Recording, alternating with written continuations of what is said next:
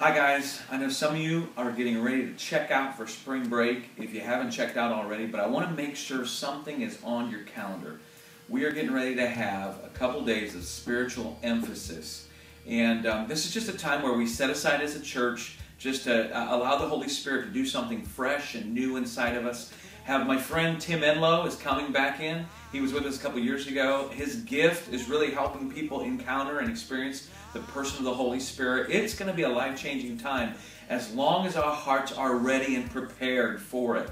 So that's what I want you to do. I was hoping to sneak a Just Pray in sometime between now and then. Schedule-wise, it wasn't going to work because of spring break and some other things. So I just want to encourage you, prepare your heart, put it on your calendar. April 14th, it's a Sunday morning, Sunday night. 15th and the 16th, it's a Monday and Tuesday night, 7 o'clock. Bring your family out. It's just plan on being there. Plan on being a part. And let's take some time on the 7th and the 8th, the 8th and the 9th, the Monday and Tuesday before. Let's set aside some time to fast and pray and prepare our hearts for what the Holy Spirit wants to do. I'm telling you, it's going to be an exciting time. It's going to be a good time with the Holy Spirit, with each other. So just prepare your heart. Look forward to celebrating with as many of you as possible this Sunday for Easter. It's going to be a great Sunday. You're going to hear some testimonies, and it's going to be good stuff. So we'll see you then.